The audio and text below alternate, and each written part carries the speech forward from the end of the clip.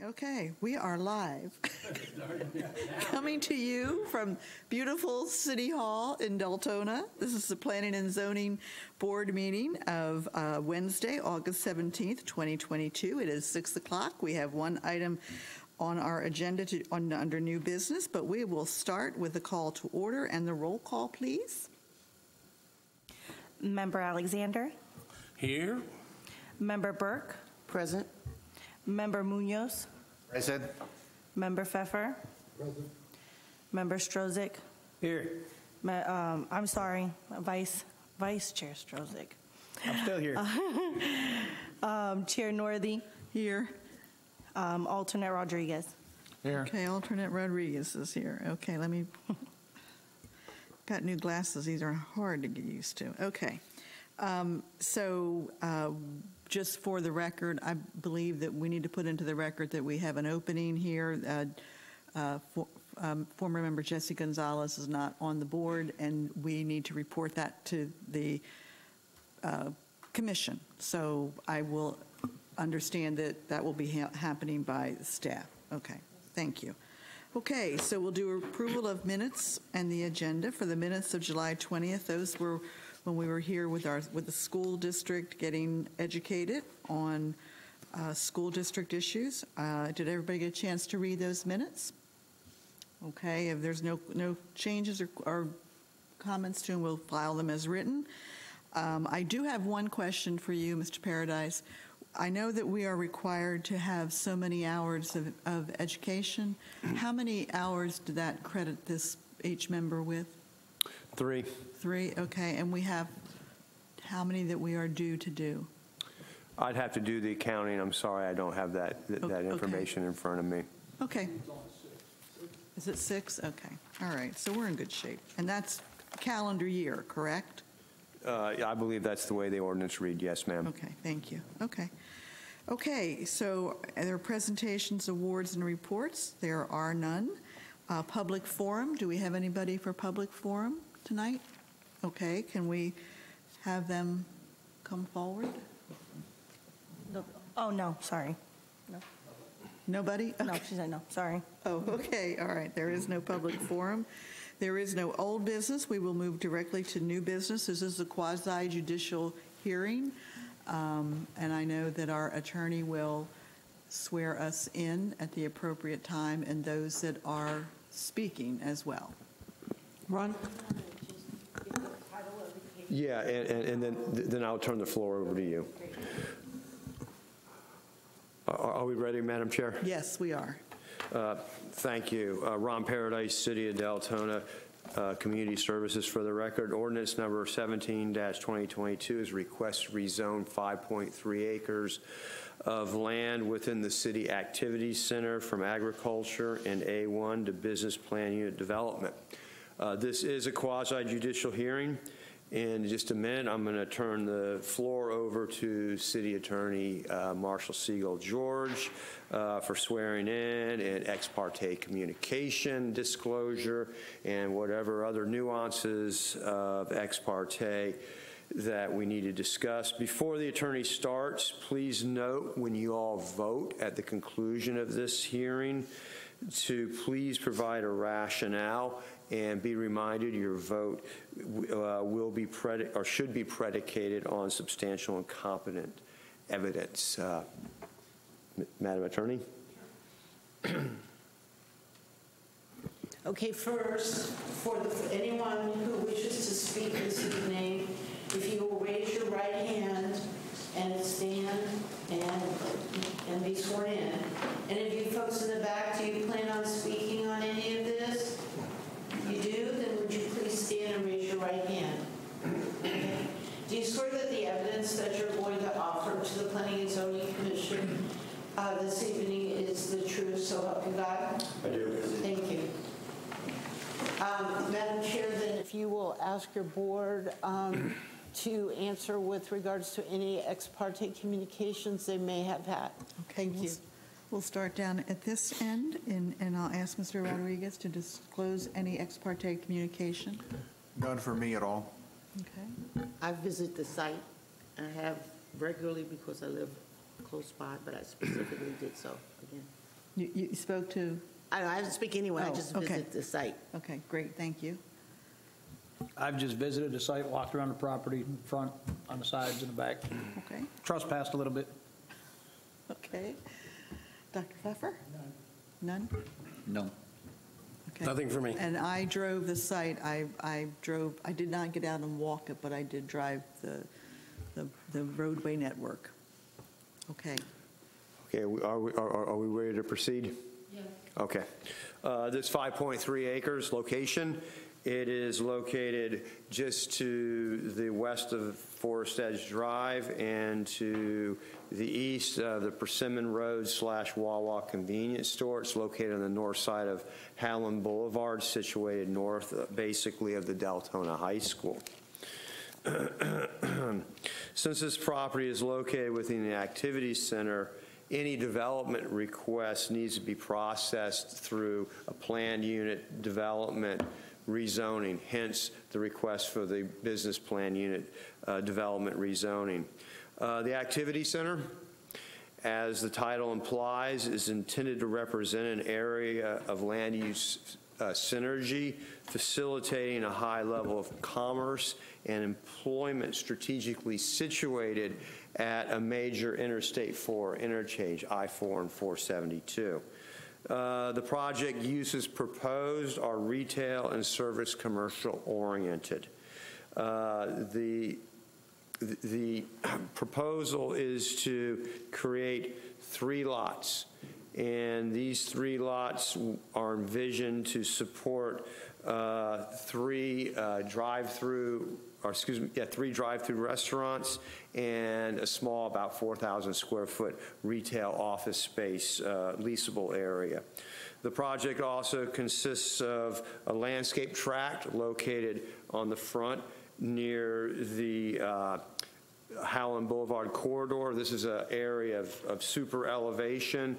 It'll probably be manipulated and managed to facilitate a market window and may be used for signage for the project. There's also a stormwater tract that's pretty self-explanatory. It's for retention purposes. Finally, in the northwestern section of this, there is an area which is about 1/3 of an acre identified as a future development node. Currently, the utility of this future development area is lacking with regard to supporting commercial development, and if this area is ever to be developed, it needs to have extra land added to it, and the way that this development agreement is written as part of the BPUD is that any development of that area will need to be processed as a major amendment. It will come back to the PZ board and ultimately be decided by the City Commission. Uses that will not be allowed include, but are not limited to, an automotive repair garage and a nightclub. The goal is to limit uses to low-intensity, neighborhood-oriented commercial development that is compatible with, or can be made compatible with, nearby single-family development. The project is located near established single-family neighborhoods, Arbor Ridge and the Autumn Woods neighborhoods more specifically. The goal is to provide a level of separation through buffers and the strategic location of a stormwater management area to, like I said, facilitate separation from the commercial active development area, the local roads, and ultimately the residential development. As part of this application, the applicant has arranged to purchase the nearest home and lot to this property and will be incorporated into the larger development program and be used to support a buffer and a stormwater management area. Residential property to the north will be afforded a 25-foot landscape buffer and a 6-foot-high masonry wall. Along Forest Edge Drive, there will be a 15-foot landscape buffer maintained. Let's talk about access to the property.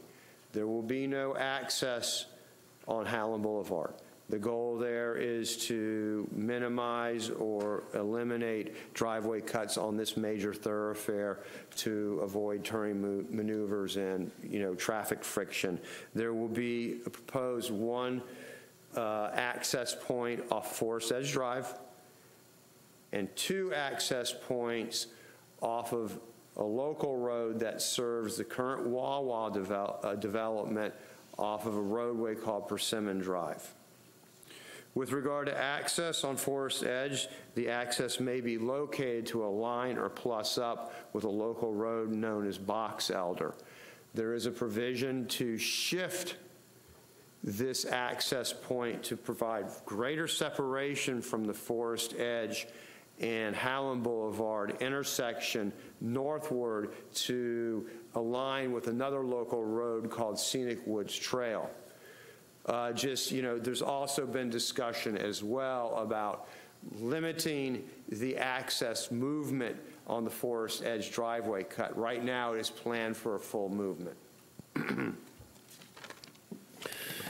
The anticipated main access points for this project will come off Persimmon. The reason for that anticipation includes the fact that the Persimmon Road cut is associated with a right turn lane, so it's safer and more ready ingress and egress to this project. Excuse me, Ron? Yes, ma'am. Do we have anything that we can put up there that people can see what we're talking about? I think that the applicant, I'm not intimate with their PowerPoint presentation, Okay. but I'd be willing to bet based on the fact that we've seen a lot of other, there we go. Okay. Thank you. Thank you, Mark. With regard to access, you notice that there's a proposed driveway cut that pluses or lines up with Box Elder. There is a provision to relocate that to the north to another local road northward called Scenic Woods Drive. But if you look at the left-hand side of that illustration, there is 2 driveway cuts on local road Persimmon that is exclusively commercial serving. Does that help, provide some reference for this? Mm-hmm. Thank you. With regard to traffic, the project is anticipated to generate over 1,900 trip-ins per day. To mitigate traffic, the applicant will be constructing a right turn lane, a dedicated right turn lane. It is depicted on the site plan from Forest Edge leading to Howland Boulevard. Also, the applicant will be paying almost $160,000 in fair share credited by Volusia County. City staff suggests the Planning and Zoning Board recommend the City Commission approve the Howland Boulevard Marketplace Business Plan Unit development for the following reasons. The request is consistent with the comprehensive plan. The request furthers city economic goals. There is infrastructure to serve the project, both roadway, water, and sewer. By the way, this project will be served by the county's Deltona North Utility Service area. And the project will be responsible for adding a right turn lane on the Forest Edge Drive corridor leading to Howland Boulevard. I'd be happy to field any questions you all may have with regard to this proposal. Okay. Before we hear from the applicant and the public, is there any questions anybody has of Mr. Paradise? I have a couple. You indicated that there was 1,900 trips per day. I'm assuming those are new trips? Yes, they are new trips. They're not just dispersed from... No, it's not. It doesn't include pass-by or anything like that. And on page 4 of the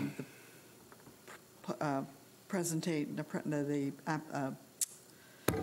Staff report. staff report, thank you.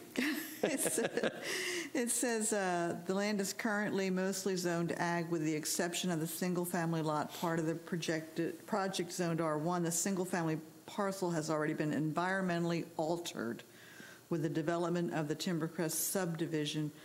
Can you clarify what? Yeah, there is a single-family dwelling unit and an accessory structure on that project. Okay, and so when I drove that area, I noticed it appeared there were zoning signs up in front of 2 homes is there two homes that are just, I'm seeing There's two structures, one home. one home, okay, all right.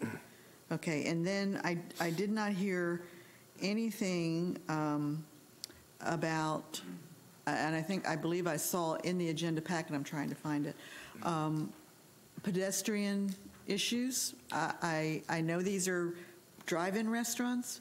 However, as everybody knows, Volusia County and the Deltona-Daytona area has either one or two, I think it's number 2 in the United States, for pedestrian deaths and bike deaths.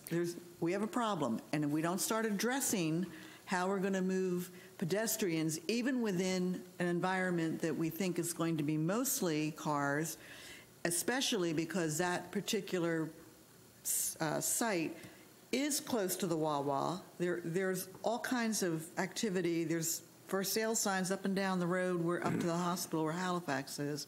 So why do we not address the pedestrian and bike issues for that site?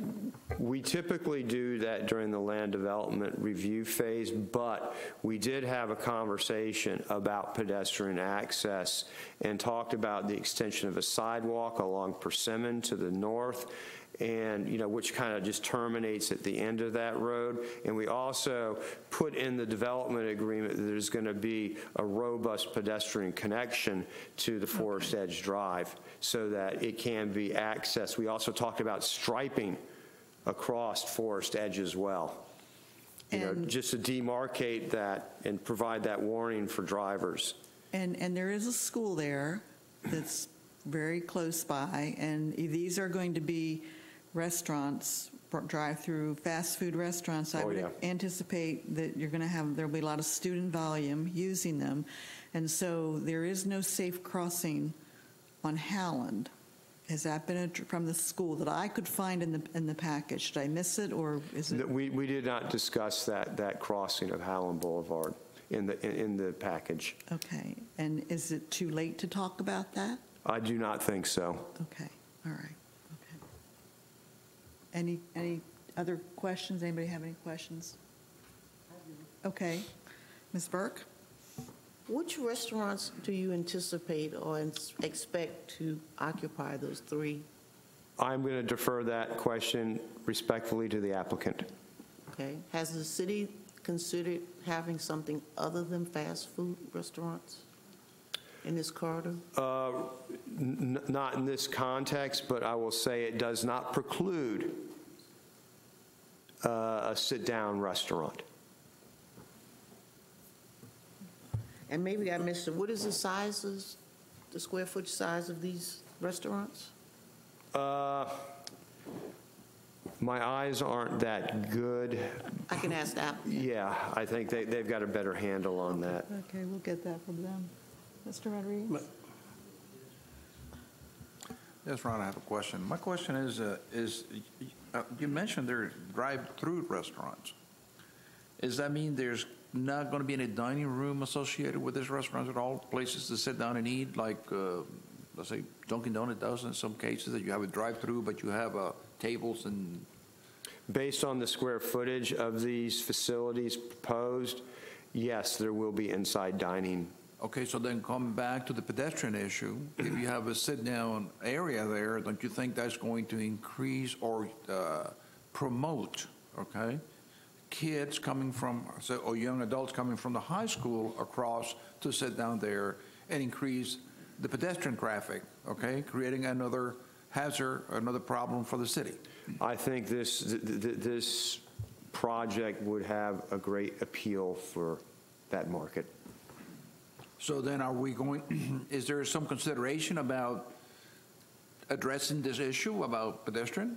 I think that looking at that safe crosswalk across, the Howland Boulevard corridor is worthy of looking at, and I will take that as direction if I get consensus that we would certainly would like to look at that and revisit that when this advances to the City Commission. Well, Is there a consensus to do that? yeah. Okay, you got your consensus. Yeah, but can I add to this that if we're going to look at the pedestrian crossing issue, we should think also about a pedestrian crossing light, not just a crosswalk. Yeah, and I think that, I think we got to keep in mind too, this is a county road, so I'm not really sure, how that, but I hear you. I understand. Okay. They have really advanced pedestrian crosswalks in today's market where they can be lights flash. I mean, the county has really some good examples up there up by their building that I think work really well, but that is a concern because the kids are going to want to pop over there. Well, that's the big thing. That's a county road. It's not owned by Deltona. Yeah. So for us to say we mandatory want a crosswalk there, that's not up to us because it's Volusia County Road, not Deltona Road. That's the problem. And I agree with you with a crosswalk. I mean, I understand, and I think Sheriff Shitwood could make a lot of money if he had somebody patrolling that road all the time because it's becoming I would call Deltona 500 every day. Yeah, that's a really busy area. It is a congested area. I think that the applicant, I'm sure, is hearing our concerns, and I know that they will try to address them as best they can, and understanding we're working with the county. But this is, for me, from this point out, after having that information, I am going to always be asking the question about pedestrian and bike safety and how we do interconnects, how we move people. It is no longer just about cars for me. So I'm just putting that out there to you, Ron. Just expect it from me. Duly noted and very welcome. Madam Chair, and along with that, I think they even should consider an overhead crosswalk. Is that what you're talking about? Because there's no way you're going to keep them kids Those are from. really expensive. I know they are, but Millions of that's like, dollars, you're just and asking for it. FDOT Those would kids, have to- keeping those kids from going across that road gets crazy.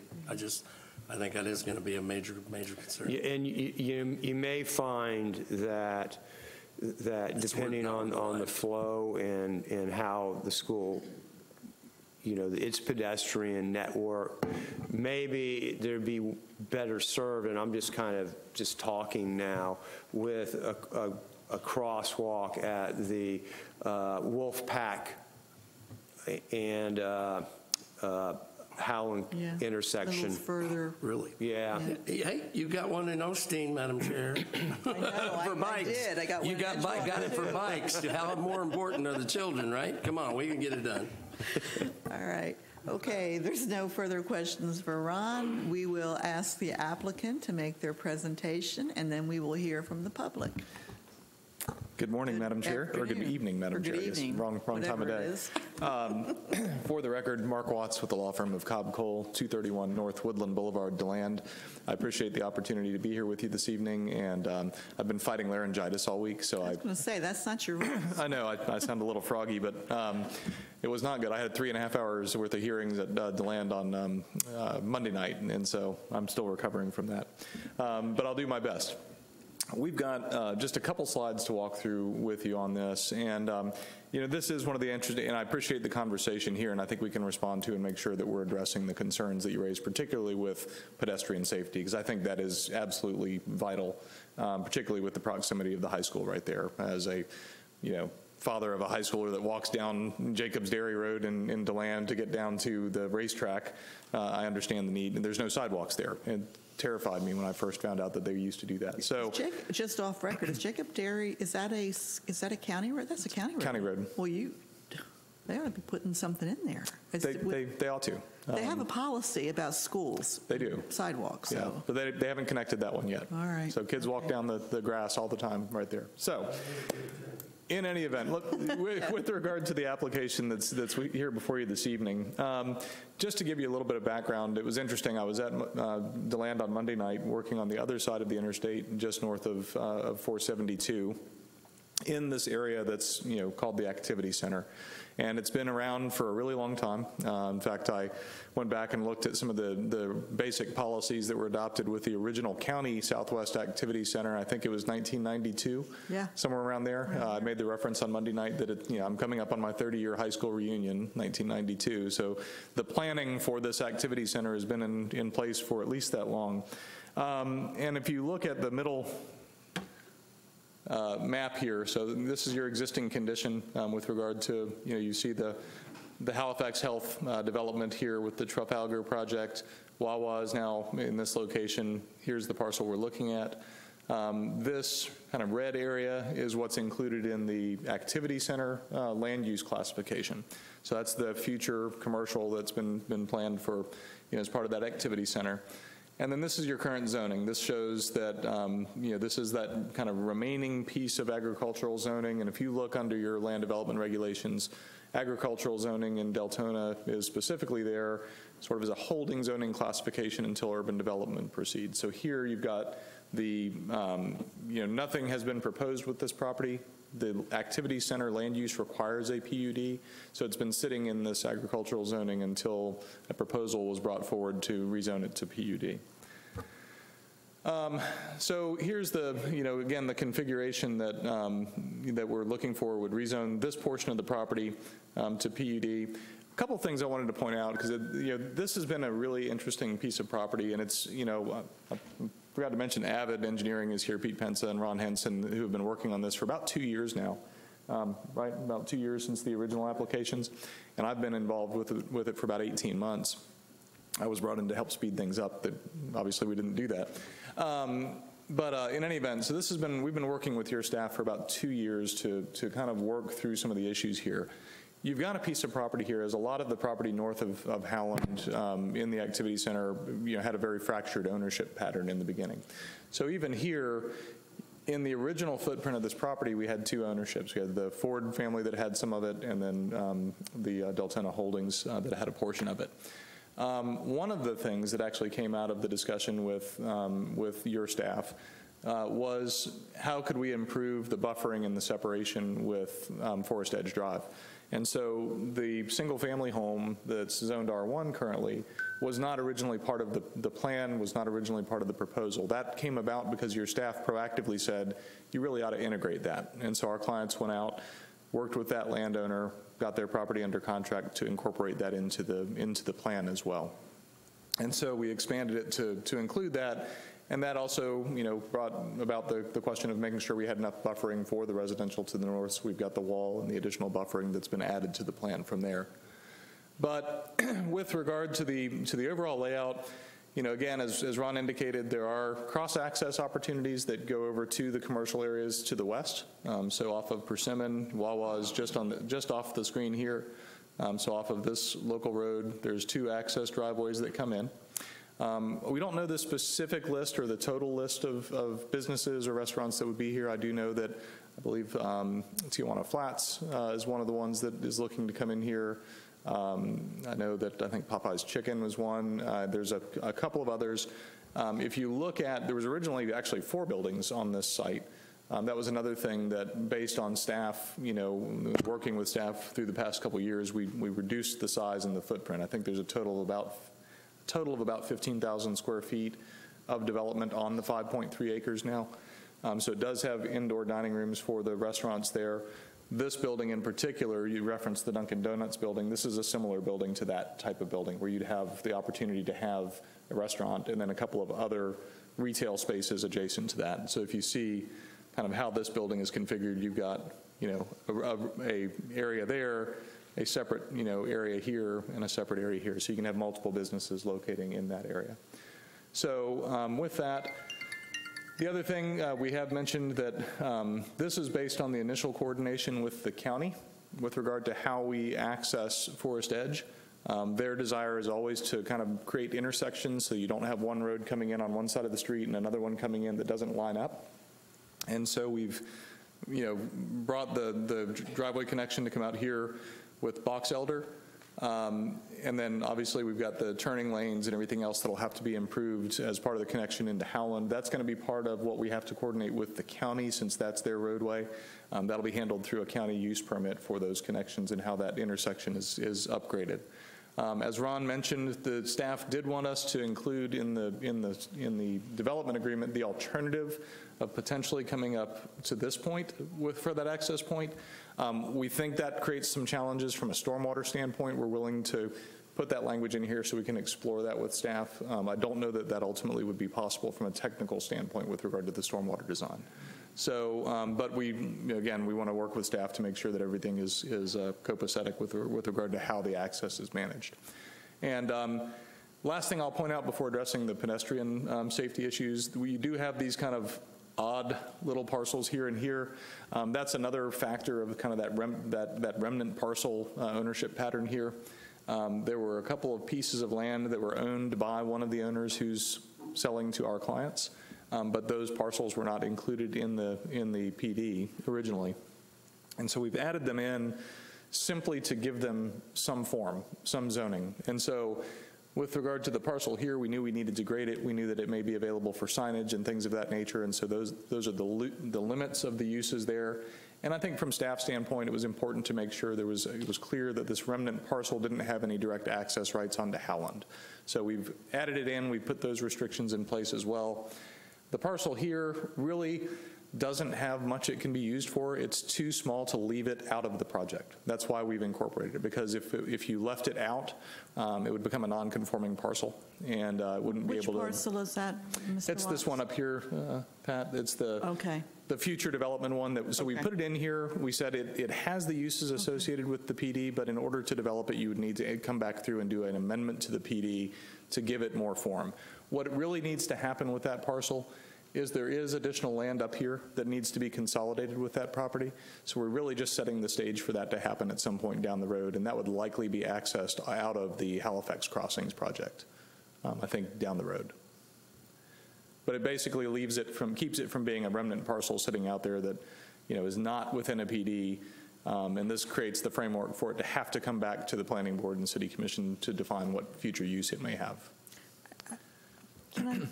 I need further clarification on that, because I'm looking at this map here, the overhead, and it looks like there's lots of little lines, lots of little property pieces in that bigger piece that's green. Is that accurate? I mean, those are individual lots? There's a lot of small parcels there, yes. Right. And so even if you look at the internal layout of the parcel that we're working with, there was a lot of old platted lots that have been consolidated into the ownership that we've got now. So you're saying these are now consolidated? The ones within the red box, yeah, it's between two owners. The ones within the red box? Correct. So the to the north, you still have some fractured ownership. You've got a lot of it that's owned by Trafalgar. You do. You've got a lot of it that's owned by, there's some pieces that are owned by Deltona Holdings, but that's why I think you've seen some of this take a while to move forward in Deltona, is because of the fractured ownership north of you actually, even in the Trafalgar project, the Howland Crossing, or the Halifax project, there are some pieces that are out parcels in there they've never been able to obtain title to. Except they're a lot bigger. Yes. You can do something with them. That is true. So this one, the interesting thing with this one, Pat, is when, if this one, so originally that was not included in the PD, but it was owned, it was going to be left as kind of an orphan parcel there. And so we added it to the PD so that when we come through, because what we'll have to do from here is go through the subdivision process. And if that parcel, so a portion of this parcel is also in this footprint, what's now that parcel. So it's now part of a bigger parcel that still isn't conforming, but this is the property line that our clients had negotiated with the owners. And so if we left that piece out, it would be a non-conforming kind of orphaned piece, and it would actually violate your subdivision regulations when we came through, and didn't create it as a tract within the subdivision. So by adding that into the PD, it lets us just say this is a future development tract. It's too small to do anything with yet. You'll have to come back and amend the PD in the future if you're able to do anything with that. Otherwise, it just stays undeveloped. But how do you, and I don't know if you're done yet or not, but I'm stuck on these fractured parcel sites. On this overhead, there's this green strip that still stays down here, which if I understand correctly, that's the Wawa. I mean, this is an old overhead because that's Persimmon. That's where the street is. That's where the street Correct. is. That is so if you look now, Persimmon comes up here.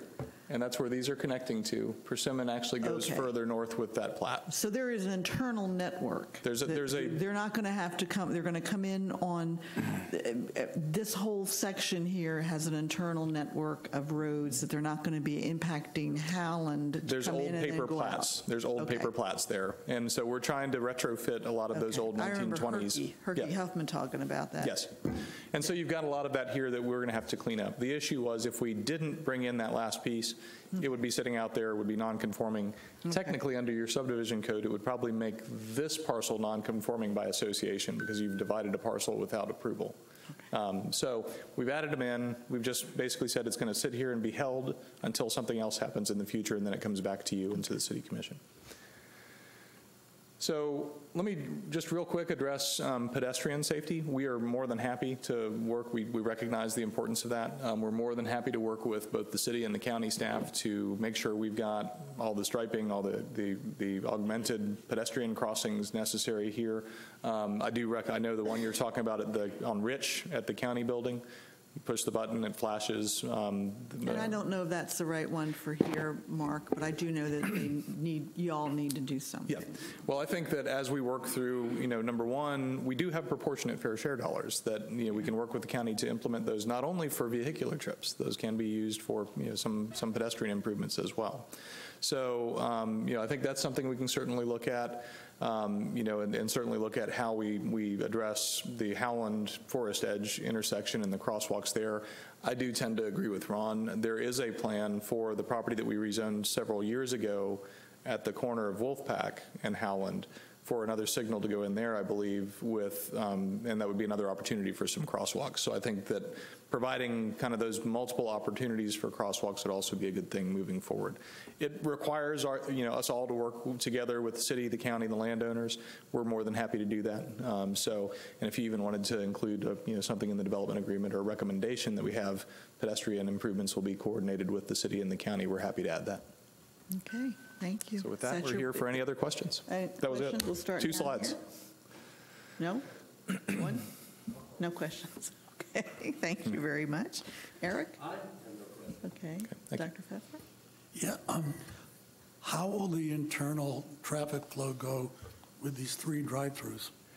So that was actually one of the reasons why you see 3 buildings instead of 4 now. It was far too busy with the 4th one, kind of in there before.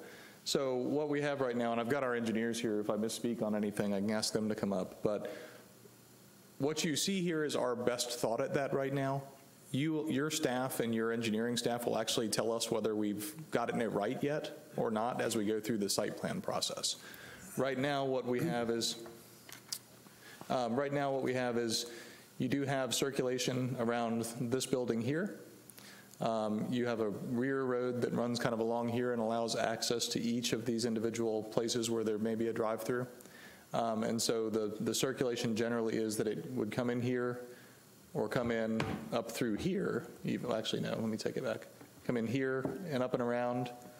It can circulate from the Wawa drive-through. It can come all the way across here and up around either into this building, or that building. So it provides for separate circulation within each of those footprints. We would need to provide for pedestrian separation and all those things. Those are all things that are required by your development code.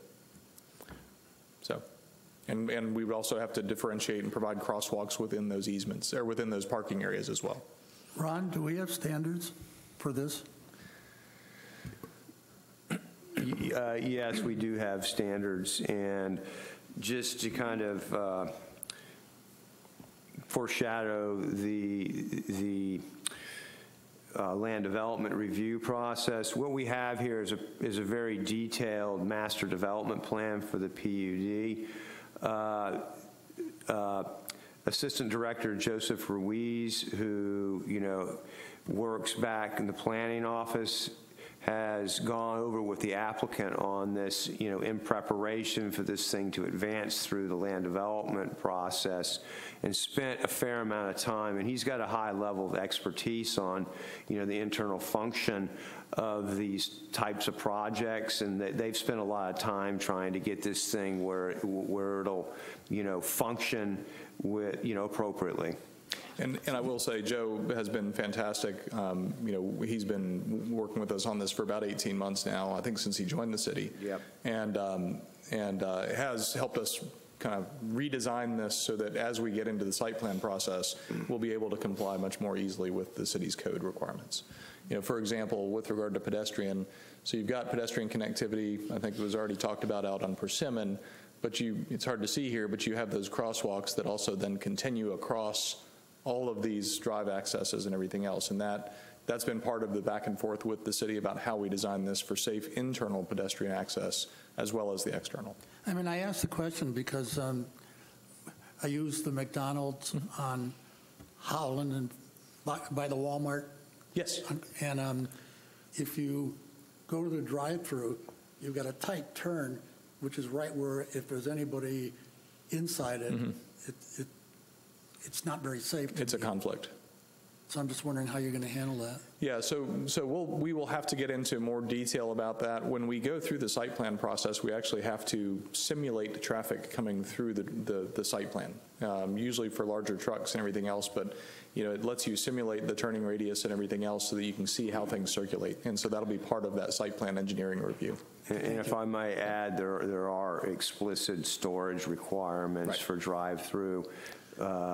For drive-through facilities in the Land Development Code. Correct. Mr. Strozek? Now, how much of a space did you say the buffer zone is in the back? Because, I mean, I hate to say it, Mark, this is about the first time I think, seeing I've been on this board for a couple of years, that I'm not hounding you about something. Because this is the first time I've actually, the buffer zone is there without us crying about it. There's a 6-foot brick wall that's blocking for the sound barrier. And if anybody's been to Orange City by the Chili's and all that, it's almost like the drive right through there where they got the Chili's and the other place next to it, where they have one entrance at the beginning of Chili's, and then on the same side street over on the next street, there's 2 entrances to get into them 2 or 3 restaurants. So it's basically the same. This is a little bit bigger, but it's almost that same. Very similar. That same concept of parking and going through there. And I mean, that buffer zone, that's a large buffer zone to the people there. And frankly, again, that was one of the things that, as we talked through the So you buffer. listen to us crying about it for the last couple of years. We did. We did. Okay. 'Cause, I mean, that dead-end street on Persimmon, too, if you go up in a Wawa, that's a dead end. Right. And you're going to put 2 entrances there, so I mean, Correct. Are you good? We listen. I'm finally happy. Okay. Mrs. Burke, I'm still in the square footage. How big are these restaurants going to be? They vary. I think they probably average about 3,000, 3,500 square feet. You may have larger ones over in the building that has room for multiple, different users, because you can combine some of those if you have a larger. So, for example, like if you know the Publix on the south end of DeLand, there's a Kiki's. I mean, that's probably 5,000 or 6,000 square feet. So there's some flexibility built in here because we don't know who the final occupants will be. Beyond the 2 that I mentioned, I think those are 2 that there are leases or at least letters of intent with. Okay, thank you. Mr. Rodriguez, any further questions? Yes, I have a question, and perhaps you may not be able to answer it, but we have a McDonald's, we have 2 large gas stations that serve food, snacks, or there's a lot of traffic there. And you thinking about adding 3 more eating establishments. From the economic perspective, is it viable? I mean, I'm just concerned because I would hate to see Deltona to have wound up with 2 boarded up restaurants within 3 to 5 years from now. Sure. Okay. So I think that goes back to the concept of the activity center. And if you think about how this was planned 30 years ago, the idea was we have employment opportunities in this area, and then we have the opportunities for things that help serve those employees. And so here we now have things like the hospital that's come in. You have the rest of that vacant land. There's anything from, I think, some ALFs that are looking at some of that property now. There's a memory care facility, I think, looking at some of that property now. So you've got all of these things that bring employees and visitors to that area. You have Amazon, you have the other Portland Industrial that also are bringing employees to the area. You have the apartments that are under construction. And so providing for the other thing that the activity center does is says you want these things as primary uses, your employment base. but you also want the service uses that they need, like restaurants and retail, a cell phone store if an employee needs to run out and do something like that on their lunch hour. So this is really specifically contemplated under your plan. And our clients, they're in the business of putting restaurants in places where they and their tenants know that they'll succeed. And so they've nobody's 100% accurate at prediction, but they know their market fairly well, and they're confident that this is a good location, particularly with the growth that's occurring here. So. Okay. I have one quick question. Sure. Did I read somewhere, and I think I'm certain, that one of those anticipated to be a coffee shop? Is that still in the plans? There was, I think, early on. Again, this has been about a 2-year process. There was a coffee shop that had signed a lease at one point that I don't believe is active currently. That coffee shop may come back. So we'll have to see where it is once we move forward with the site plans. Okay. We will, thank you. Happy to come back up and answer any other questions. If there's any other questions, we will now move to the public. If you want to speak, you need to have filled out, or do that now, a card with your name and your address, and hand it to the clerk's office, and they will call your name. Are you ready? We have Tina Wright Stewart.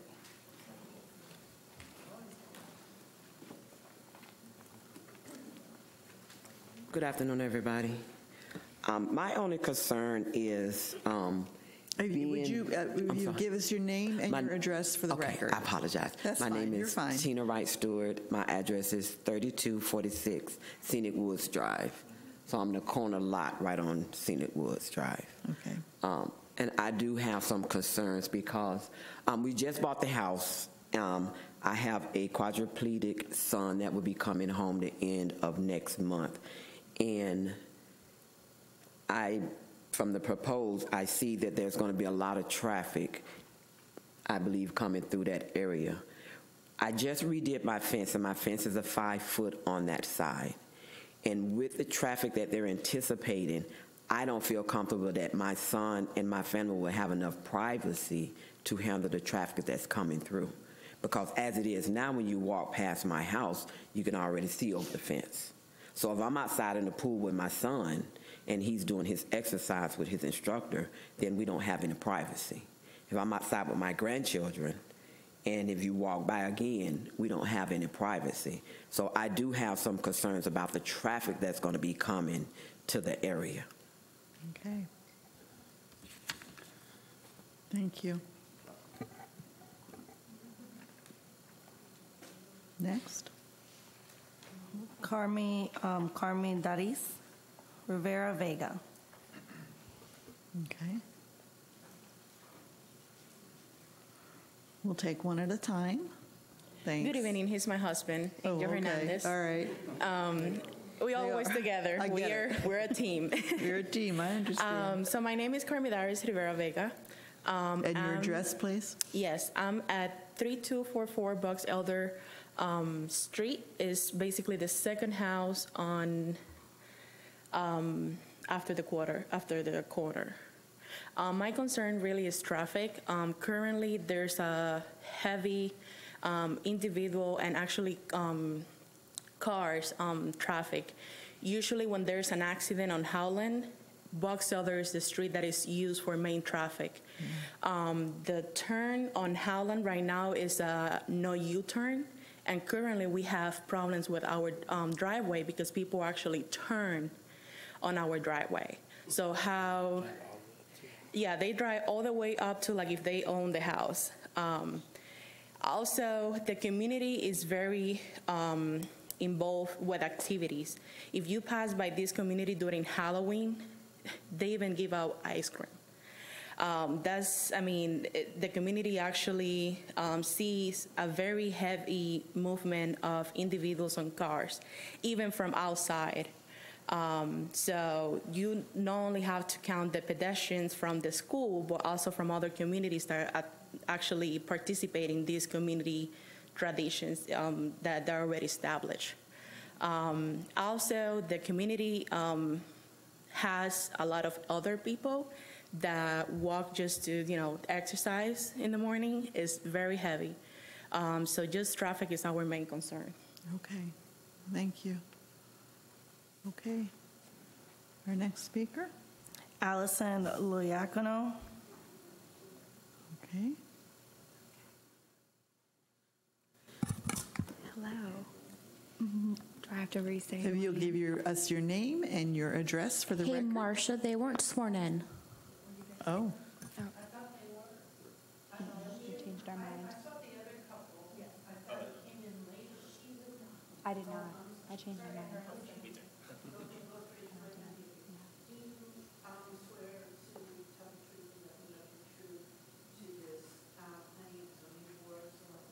Yeah. All right. Hi, my name is Allison Loyacono. I live at 3241 Kingsridge Terrace. So that is, if you're going down Forest Edge, we're the 3rd Street right there. Our main thing is also probably going to be really repetitive tonight, but it is going to be having that entrance on Forest Edge. Like they were saying before, one of the things we were saying is Halloween. It's wild. It gets so packed. And there's so many people. But also, like you were saying, Madam, Deltona High School is right there. And we have so many families that walk to school, that walk. We also have an elementary school that I work at. It's really local. It's Timbercrest Elementary. And there's a couple of kids that actually will ride their bikes with their parents there. So that's that additional walking. And those are little children. We also have school buses that pick up kids. And if you're going out that exit, there is a long line because it's a short light, especially if you're turning left or right. So if you're going to have an extra entrance right here, and like they were saying, a bunch of people wanting to get food, where are those cars going to go? I feel like that's going to be potential for a lot of accidents. I know that's hypothetical, but if everyone's trying to get to one place and it's just one entrance, it's a neighborhood, it's not really built for high population traffic. And of course, we do live in Florida. There are a couple of road ragers. If they're trying to get out and there's a backup, are they going to be speeding through neighborhoods to try to go through Boxholder to get on Howland and cause problems that way? So I know those are just kind of my concerns, speaking for what I've noticed in the neighborhood. Even without having that there, that's some problems that we see, even with just Dunkin' Donuts and Wawa being right there. We see traffic and people who don't live in the neighborhood driving by to try to beat the light. So that was, I know, my concern. okay, thank you. Thank you. Marco Loyacono. So, Okay, if you give us your name and your address, please. Marco Loyacono, live on Kingsridge Terrace, and that was my wife. Similar concerns like everyone else. My profession is a claims adjuster, so I deal with accidents every day, also pedestrian fatalities, and this does look like a nightmare, especially coming out of the exit there on Forest Edge, where it's not going to be a four-way stop, and you can't do a four-way stop there. If you make a right coming out of there, the strip isn't long to get to that light. Even if you add another turn lane to take a right off Howland, there's going to be backed up traffic both ways where people can't even get out. And like someone else said, there's already a lot of traffic here. And kids crossing the roads, you could put all the pedestrian walkways you want, but drivers, you know, they drive how they drive. So even with crosswalks there, you're just asking for an accident, cars and pedestrians. I imagine the first week you're going to get some T-bones and some major accidents. And there's already a lot of accidents on the intersection. And what people are also going to do is go down Box Elder and go to Dunkin' Donuts and try to get on Howland there, or drive farther. The other neighborhood has an entrance, and those intersections are dangerous. There's no stoplight there, and it's hard to see if you're making a left or a right onto Howland from Dunkin' Donuts or the other neighborhood entrance. It's hard to see if you make a left or right. So you're going to see a lot of more accidents over there too. But that was my main concern. I deal with tragic things every day, and I would hate to see it happen here. Thank you. Thank you.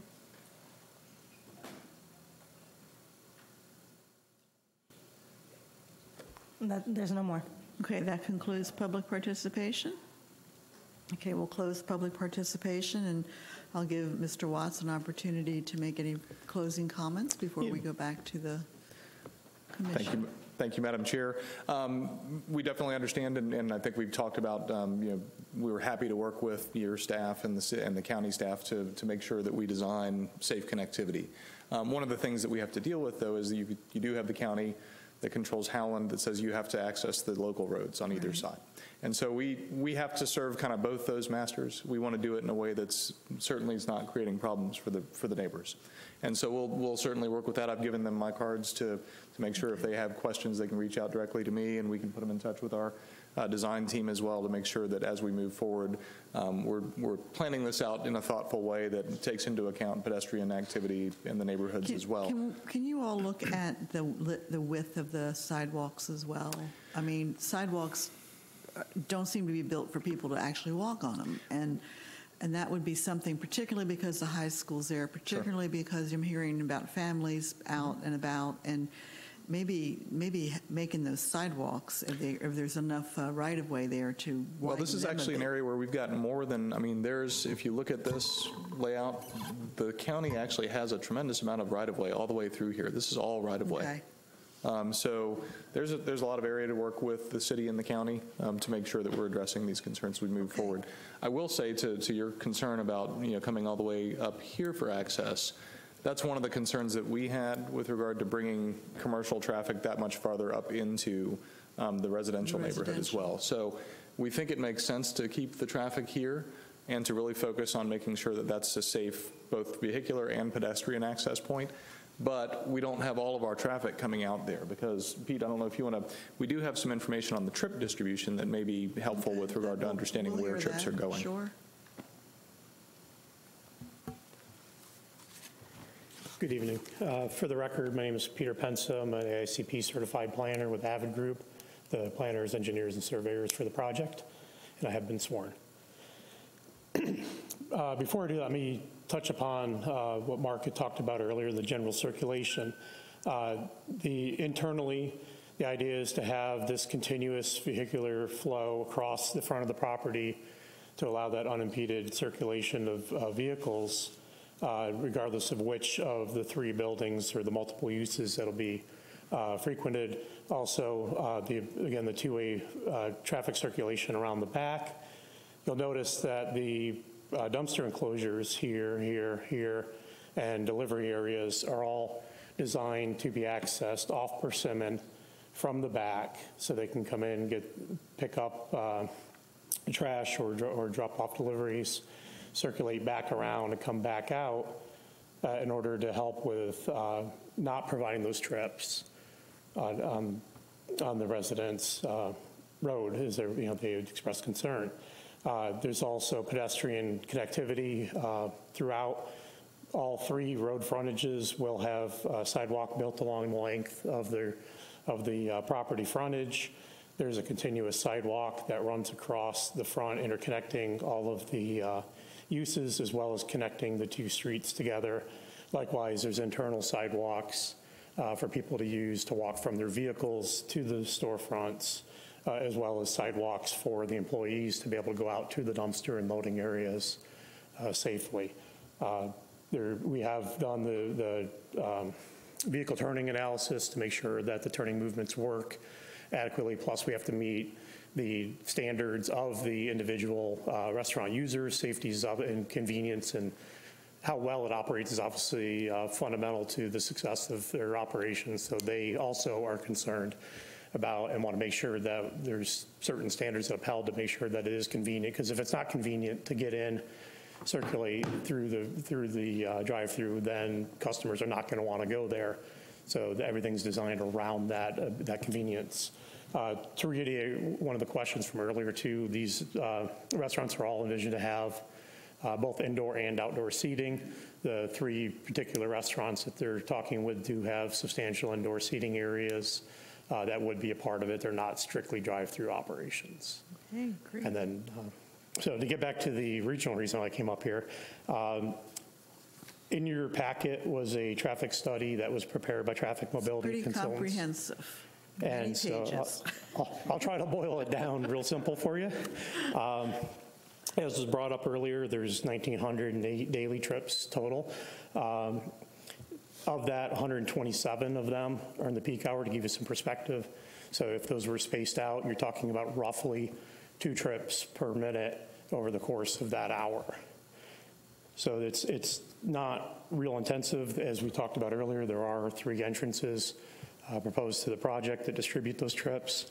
So I would call to your attention on page 4 of that traffic study is a diagram that shows the trip turning movements.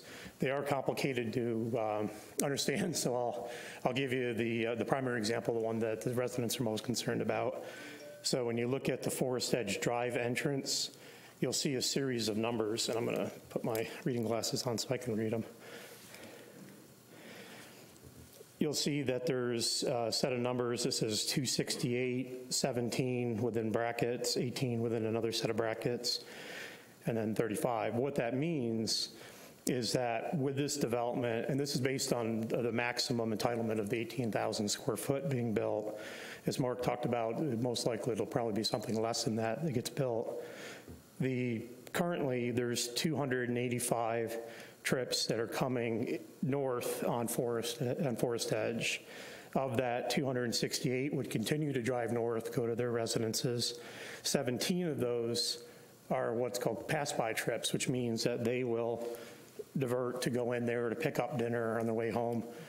So they produce the total, the 285 trips that are currently using the road. In addition to that, with this project, there'll be 18 trips that are projected to come into that entrance from that direction. Likewise, coming south from the residential, there's currently 134 trips coming out to the intersection. Of that, 131 of them would continue to drive straight out. 17 of them would come into the project in order to stop and frequent those businesses. And then 17 of those trips would be new ones. So what that tells you is that the trips on that road, first of all, the trips related to the project are a small fraction of it, but it's also an equal distribution.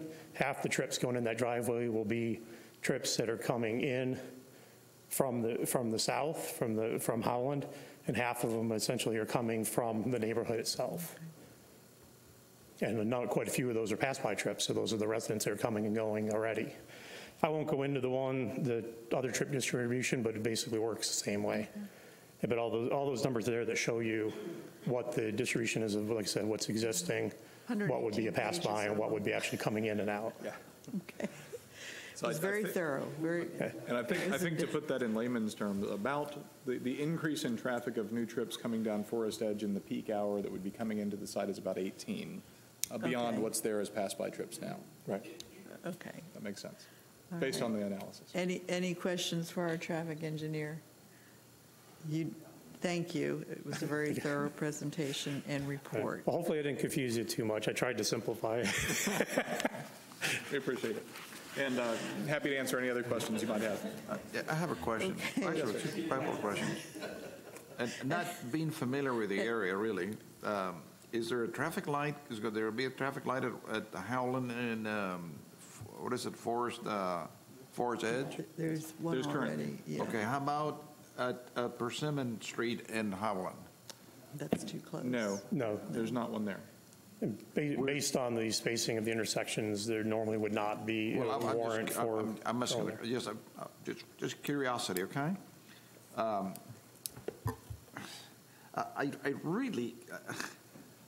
really feel bad for the people that have to come out of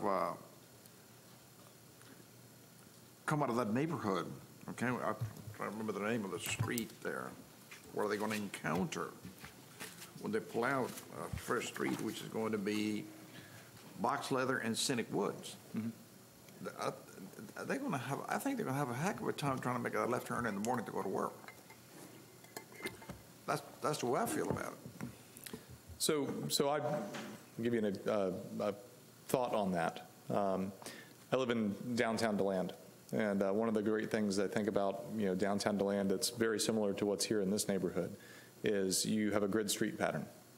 And so that means that if you go to one point, I live a block off of 44, just north. And so if I go down, and a lot of times I get down to 44 and I can't turn either way. And so I don't go 44. I go one of the other directions that I can go because I have a grid street pattern. And so here you have that same, on Box Elder in particular, I think it was said earlier, you have the alternative going in the other direction, going down to where, I can't remember the north-south street by Dunkin' Donuts, but you have the alternatives to go out through other routes, basically, to find the easiest point of access or egress. And so, I think we can work with, the city and the county to try and make sure that we're planning the best set of improvements here to manage traffic. But because of the planning that's already occurred here, and because of the fact that you do have that grid street pattern, you're also built to accommodate some of that.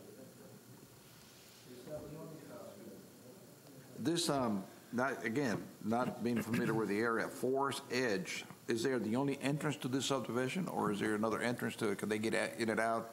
Is there egress, exit, access and egress from that neighborhood? Sort of off over here. It connects back over to Howland as well. Yeah. For the backside, there's another exit? Okay. Yeah. All right. Yeah, there is. Okay. Okay. Thank you for your time. Thank you Appreciate very it. much. We'll move to the planning board for a motion to accept or deny, and please state your reason when you make that motion. Make a motion. I want to make a motion to accept. I'll second. Okay. I'll second that. Okay, so your motion would be to accept ordinance number 17-2022. An ordinance of the City of Deltona, Florida, amending the official zoning map to rezone plus 5.3 acres of land located at the northwest corner of the intersection of, I'm just putting this into the record, of Howland Boulevard and Forest Edge. Okay, and we need to take a roll call vote because the members need to weigh in on whether they are for it or against it and their reason why. Okay? Member Alexander? Yeah, I mean, this is that's why it's an activity center, right? That's why we designate that area. We wanted to see commercial growth. I do want to make a comment about, I've heard as a commercial real estate agent exclusively for 22 years and a member of the International Council of Shopping Centers, I hear it all the time of people saying, why has the city looked at, why haven't the city getting bigger restaurants? But a lot of folks respectfully don't understand that the requirements that a Carrabba's or a Cheesecake Factory or any of those bigger restaurants, we just don't meet their criteria yet. It's not there to get a nice, fine restaurant in Deltona yet. It's growing and getting there, but that's why we're getting so many more fast food, as their requirements are a lot less for that. I also I hate to see it going there into Forest Edge, and I have to agree. I think that I've seen traffic at that light back up, and people are going to have trouble turning into this complex, and they're not getting out necessarily, but turning in. There's sometimes, but maybe I don't understand quite the distance where that is, but I also have a feeling that QSR3 restaurant probably wouldn't want to be there if that road was, or if that entrance was blocked off. Because again, their requirements, they're not going to want to be at the back end of the property. And they're going to say the restaurants are very, very fickle, and they have some very, very specific guidelines to make it work. But I kind of hate to see them having that being the spot. But for whatever reasons, we are seeing the growth, and we are needed. We've been needing it. I hope to see some good retail go in there also. But that's exactly what we've been trying to do with the activity center, is grow there. And so I think that I would personally, vote for it because I don't see any reason why not to. You're a yes, okay. Member Burke? I say yes. I think that it will provide retail and commercial use in the area designated within the city's comprehensive plan. I think the property is subject to a development agreement, and while transportation is a concern, unfortunately, that's the reality that we deal with. Hopefully, the developers will make every effort to eliminate the concerns of the community. To traffic and safety for the high school kids who would frequent those facilities. Okay, that's a yes. That's Who's a yes. next? Member Munoz? Yes, okay. I got just a few comments. One regarding the comments that the public made. Despite this is commercial, residential, or something like that, traffic is not something that needs to be too much of the concern, because this is important, and everybody understand that before this project being approved, those items have been taken in consideration. So no matter what you build over there, you're going to have an increase on traffic. These kind of restaurants are not like a peak hour, like 7 in the morning, all the restaurant fulls or all the drive-through fulls and everything. So even though this is a calculation based on some formulas, it doesn't guarantee that it's going to be full. So I kind of say that people that are living around don't need to be worried too much about like the impact on traffic. That's my perception. So saying so, passing the traffic that and the impact on the properties, I don't think there's going to be even a big impact on the property. So I'm in favor to approve because I don't see anything that is against the You're standards. in favor? In favor, You're yes. yes, okay. Alternate Rodriguez. I'm going to vote in favor of this, and a couple of things. First of all is the property owners have a right to ask for rezoning, and second, this will add revenues to the city of Deltona, which are needed badly. Thank you. Okay, that's a yes, thank you. Secretary Pfeffer. We approved some large projects for employment in that area. We did. And in order to balance it, we also need restaurants. Rather than just have a huge lot of food trucks. So, I'm voting yes for this. Okay, that's a yes, thank you. Vice Chair Strozik. I vote yes on this project. I believe this is going to attract one of them bigger restaurants that we want in that neighborhood.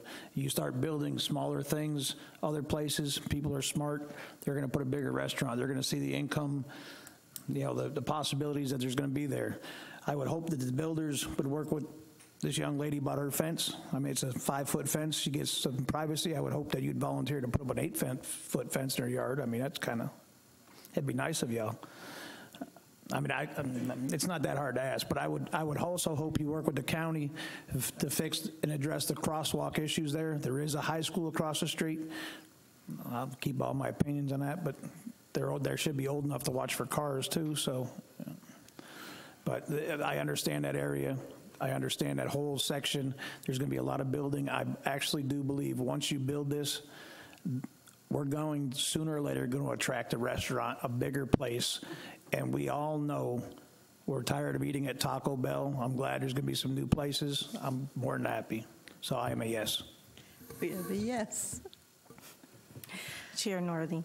Okay, I'm going to be a yes because I believe it meets all the criteria of the comprehensive plan and the changes for the zoning with the stipulation that, and I trust you, Mr. Watts, that you will do this, that the safety issues will be addressed. The concerns that we have with that will be addressed. If there's any way that the county will allow you to widen sidewalks in that area, that would be particularly helpful as well. And I just want to, because you will appreciate this, Mark, when I first ran for public office, it was 1992. And I ran on, this was one of the items, was that we needed to do development. That was an activity center and it needed to be developed. And our old friend, God rest his soul, Herky Huffman, and I had conversations about exactly what you're talking about, putting the plots together and how that was a problem for developing that center. So kudos that we are finding ways to combine stuff to make that happen, because that is exactly what that activity center was expected to be. So Herky's looking down at us and he's happy. So I vote yes, and that means we have a unanimous 7-0 vote for that. Madam Attorney, is there anything else on this particular item that we need to do? No, other than I think y'all have done a great job this evening in the way the board has handled the case. Okay, great. I'm used to getting Okay. Get with her fence. Yeah, the fence. Her Mark, fence. the fence. Okay, we'll go to staff comments. Are there any staff comments? No, Madam Chair. Okay. And I just have, we'll go to board comments. Is there any board comments? We'll start with you, Mr. Not for me. Mr. Rodriguez? Not for me. None for me. No. Okay, I have one comment, and I'm going to ask the, oh, I'm sorry, I missed you. I know you always ignore me, but it's okay. I used to it. It's just a comment, and that, I don't know if I'm right or wrong, just correct me. When we get the attachments in here, we get all the attachments for the reports and that, so. It is possible that can also you attach the letter you send to the neighbors when we got these kind of meetings, like what you notify them, how they get access to the information. Because sometimes when they ask questions, it's kind of like maybe they didn't have the information or maybe they didn't research properly. So it's good to know what they get being informed. That's it. It's like add that letter that you submit to every neighbor. I appreciate that. Yeah, that's a good suggestion. Good suggestion. Well, I have one request, and I don't know where we go for this, but it would be really helpful if, like, the city commission, when they're here and and you all do iPads for them with the agenda and everything. Well, who do I need to ask? Do I need to come to the city commission? Because I'm telling you, this is nice, but it is really, if we could have the presentation in front of us, if we could have, I did too, but trying to follow, I didn't have his presentation. I didn't have Mark's. We did ask, didn't we? But it's not in the budget, is What it? about access to the Wi-Fi? It's not in the budget? We've asked, but. Well, I'm going to ask. Okay, that's just I'm going to put that in the record that I'm going to ask. I've already talked to the mayor. Madam Chair, just wait until after the election. I'll make sure you get some. Thank you. Thank you. You heard. Promise, With that, promise. we Win are first. adjourned. Thank you very much, everybody.